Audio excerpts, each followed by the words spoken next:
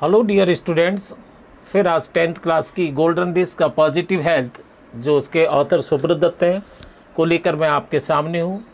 इसके 3 पार्ट पहले आ चुके हैं, ये चौथा पार्ट है।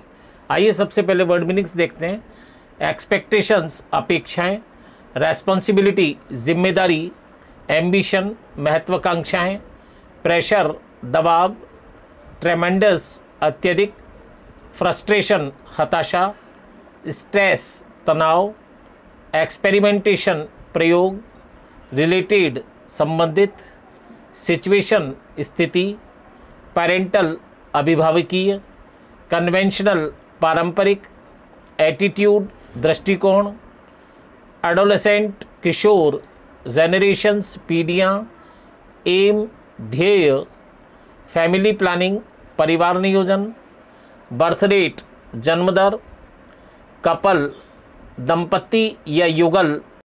आगे देखें, गैप अंतराल, डेप्रिव वंचित करना, कंट्रीब्यूट योगदान करना, वेलफेयर कल्याण, मेंटेनेंस रख रखाव, रिलैक्स तनाव मुक्त करना, अकर होना, स्टेटिस्टिक्स आंकड़े, रियलिस्टिक सत्यता, टू डील विद निपटना, पैनिक घबराहट, मैनेज संभालना, इमरजेंसी सिचुएशन आपात स्थिति, कॉन्टैक्टिंग संपर्क में आना, एंटीबायोटिक्स प्रतिजैविक औषधियाँ, pain killers दर्दनाशक, to be monitored देख रेख करना।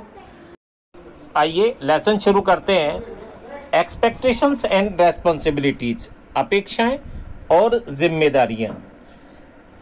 By instinct, most parents love and care for the children, yet very often their expectations and ambitions, expectations means अपेक्षाएं और ambitions means महत्वाकांक्षाएं, put too much pressure means दबाव on the children. स्वाभाविक प्रवृत्ति या सहज प्रवृत्ति के कारण ज़्यादातर माता पिता अपने बच्चों को अत्यधिक प्यार करते हैं, अत्यधिक स्नेह करते हैं, वह उनकी देखभाल करते हैं।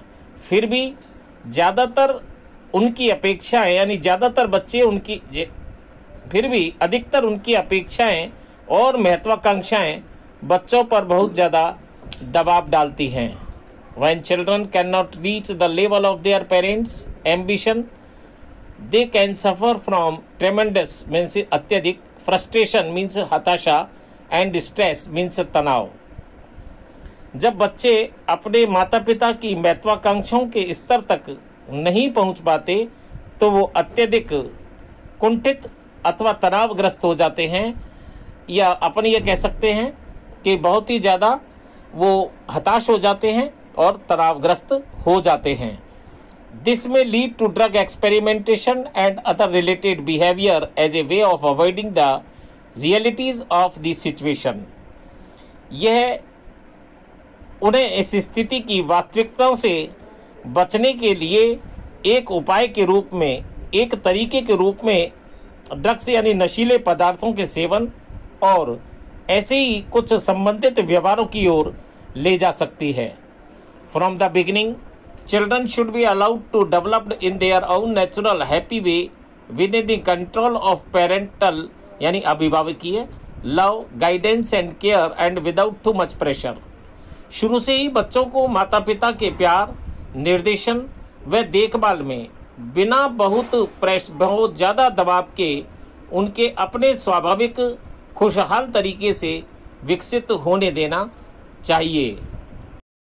ए change of some conventional parental attitudes means दृष्टिकोण, कन्वेंशनल मीन्स पारंपरिक, may help to prevent many cases of drug dependence means निर्भरता, and other adolescent problem, adolescent means किशोरावस्था। माता पिता के पारंपरिक दृष्टिकोणों में थोड़ा सा बदलाव, थोड़ा सा परिवर्तन नशीले पदार्थों पर निर्भरता और किशोरावस्था की अन्य समस्याओं के कई मामलों को रोकने में मददगार हो सकता है या सहायक हो सकता है। We should also understand our parental responsibilities to the world environment. हमें विश्व पर्यावरण के प्रति अपने माता पिता की जिम्मेदारियों को, अपने अभिभावक की जिम्मेदारियों को भी समझना चाहिए। Remember that the living space of this world is limited and we must have enough space for our future generations to live happily। स्मरण रखिए, याद रखिए कि विश्व में रहने लायक स्थान बहुत ही सीमित है और हमें अपनी भावी पीढ़ियों के लिए प्रसन्नतापूर्वक रहने योग्य पर्याप्त स्थान तो अवश्य ही छोड़ना होगा। टू अचीव दैट एम, इस लक्ष्य को पाने के लिए we must practice family planning and limit the birth rate of having only 1 or 2 children per couple। हमें परिवार नियोजन यानी इस उद्देश्य को पाने के लिए हमें परिवार नियोजन अपनाना चाहिए और प्रति दंपति यानी प्रति युगल सिर्फ 1 या 2 बच्चे रखकर जन्म दर को सीमित करना चाहिए। Between each birth there should be a gap of 3 or 4 years so that each child is not deprived यानी वंचित of the right to sufficient parental love and care। प्रत्येक बच्चे के जन्म के बीच 3 या 4 वर्ष का अंतर होना चाहिए ताकि प्रत्येक बच्चा माता पिता के लाड़ प्यार व देखभाल के अधिकार से वंचित नहीं हो। Family planning really means family welfare as it helps to keep women healthy enough to contribute to a happy home environment। परिवार नियोजन का वास्तविक तौर पर अर्थ परिवार कल्याण है क्योंकि यह महिलाओं को समुचित स्वास्थ्य प्रदान कर घरेलू वातावरण को आनंददायक बनाने में योगदान करता है। ए happy healthy mother is a की to the welfare of the whole family. एक प्रसन्न स्वस्थ माँ संपूर्ण परिवार के कल्याण की कुंजी होती है। The mind is most important in the maintenance of positive health. संपूर्ण स्वास्थ्य बनाए रखने में मन सर्वाधिक महत्वपूर्ण है। To develop a healthy mind it is important to learn to relax properly and to develop ways to deal with day to day stress. स्वस्थ मन के विकास के लिए सही तरीके से तनाव मुक्त होना सीखना तथा दैनिक यानी रोजमर्रा के तनाव से मुक्ति पाने का तरीका सबसे अधिक महत्वपूर्ण है।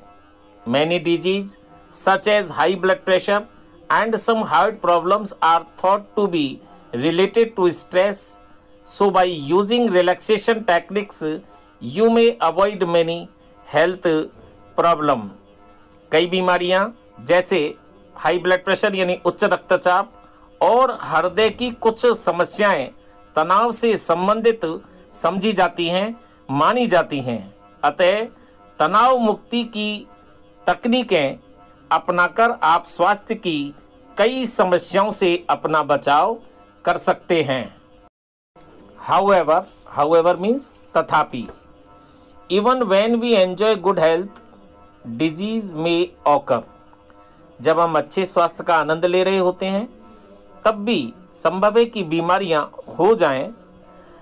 According to international statistics each person is at risk of becoming सिक और injured about twice a year on average. अंतर्राष्ट्रीय आंकड़ों के अनुसार प्रत्येक व्यक्ति के 1 वर्ष में एवरेजली यानी औसतन लगभग 2 बार बीमार पड़ने या चोट लगने की आशंका बनी रहती है। It is important to deal with any sickness और injury in A realistic and intelligent way without panic. किसी भी बीमारी या चोट से बिना किसी घबराहट के वास्तविक एवं बुद्धिमत्तापूर्ण तरीके से निपटना अत्यधिक महत्वपूर्ण है। Knowledge of the body should help you to manage an emergency situation before contacting a doctor for proper medical management when necessary। आवश्यक होने पर उचित चिकित्सीय व्यवस्था के लिए डॉक्टर से संपर्क करने से पहले आपातकालीन परिस्थिति को संभालने में आपका शरीर से संबंधित ज्ञान आपकी मदद करेगा। Any medications or drugs such as antibiotics or strong painkillers need to be monitored by a doctor or other qualified person in the health profession. किसी भी दवाई यानी औषधि या नशीले पदार्थ जैसे प्रतिजीवी जैविकों या तीव्र दर्दनाशकों को एक चिकित्सक या स्वास्थ्य व्यवसाय में लगे किसी अन्य योग्य व्यक्ति से जांच करा लेना बेहतर होता है, आवश्यक होता है। The lesson positive health has been complete. अब हमारा जब ये पॉजिटिव हेल्थ ये जो 4 पार्ट में था ये कंप्लीट हो गया है। अभी अपन आगे इसके क्वेश्चन आंसर देखेंगे जो इम्पोर्टेंट हैं, आपको लर्न करना है, अपनी कॉपी में नोट डाउन करना है और इसके बाद में एक अगले वीडियो में एक नए लेसन के साथ में अपन फिर मिलेंगे। बाय।